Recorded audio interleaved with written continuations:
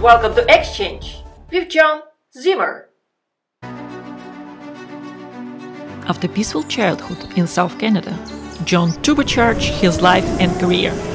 3 years in a law school, 10 years in a law firm, 17 years in the UN family. In parallel, got married, moved to Geneva, raised 2 daughters, learned 3 more languages, survived for scorpio bites, and became 9-time European champion in public speaking.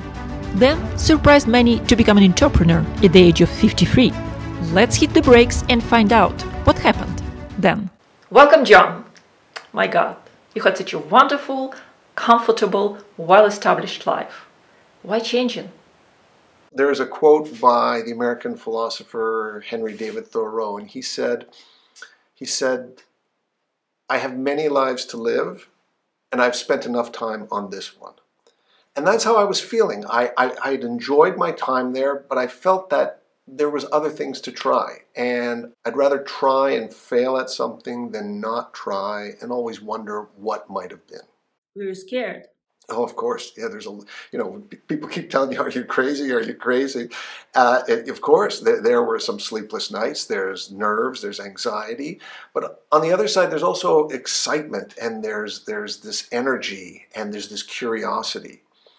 And it's funny, when I talk to many of those people today, we're still in contact, good friends, many times they'll tell me, "Oh, you're so lucky." And it's interesting. It's an interesting observation, I think, on human psychology. You're either crazy or you're lucky. And without question, there was a bit of craziness, and certainly there was a lot of luck. But there's also other things. There's hard work, there's uncertainty, there's fear, there's motivation, there's all these things. It's like different slices of a pie. Okay, now let's talk about your life as an entrepreneur. What lessons have you learned? Years ago, I was doing a mini workshop on effective communication. It was here in Geneva, and my audience there were approximately 80 people from the communications departments of different organizations in companies here. So already it was stressful because I'm talking about a subject that these people are working with every single day. So I worked really hard to create something that I thought would be unique and that would be have an impact and give them a different perspective. So the workshop starts and it's going very well. They're engaged and it's back and forth. And at one point, to demonstrate a point that I was making, I showed an image. It was a picture of work. I was in the picture with this group of little kids. It was when I was doing some work, when I was at the International Organization for Migration. We went on this business trip, a mission as they call it in UN speak, to Kenya. So it was a picture of me with a bunch of these kids from this one internally displaced persons camp. And I showed this picture, and there was a woman in the audience, and she let out this very audible groan, this "oh." And I don't know, it was just her, but there was just something about it. At that moment, it was as if the entire room went dark and there was this spotlight just on her.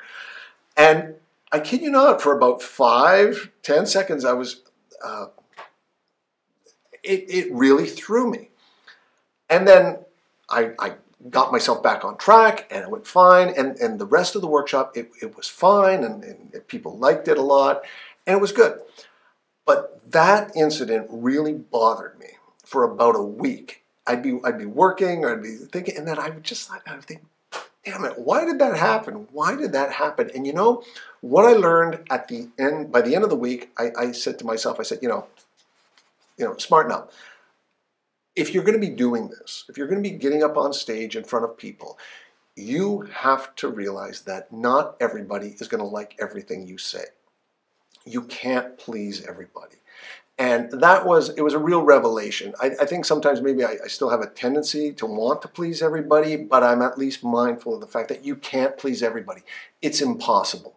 What I think it's important to do is to go into any speaking event, in my case, or whatever it is that people are doing, to go into any situation with the best intentions to help other people. You do your best work, you prepare, you go in with that intention, And at the end of the day, it's up to them to decide. Do they accept it? Do they not accept it? Do they accept part? Do they not accept the other part?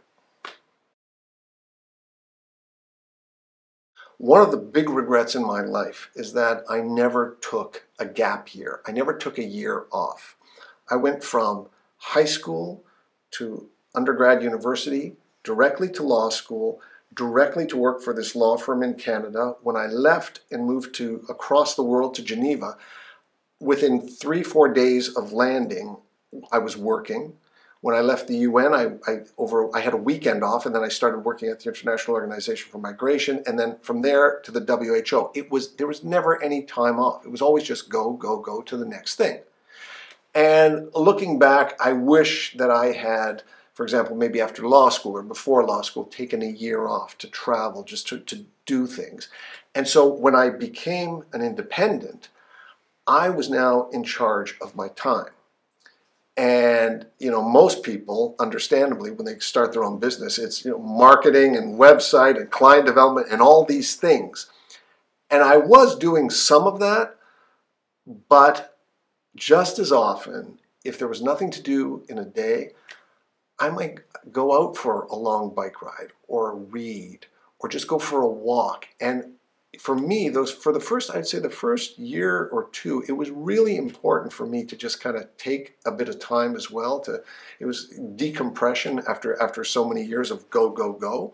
There's real power in stillness and being quiet, in trying to declutter our minds. I've been meditating every day for the last 5-6 years. It's something I wish I would have started 30 years ago.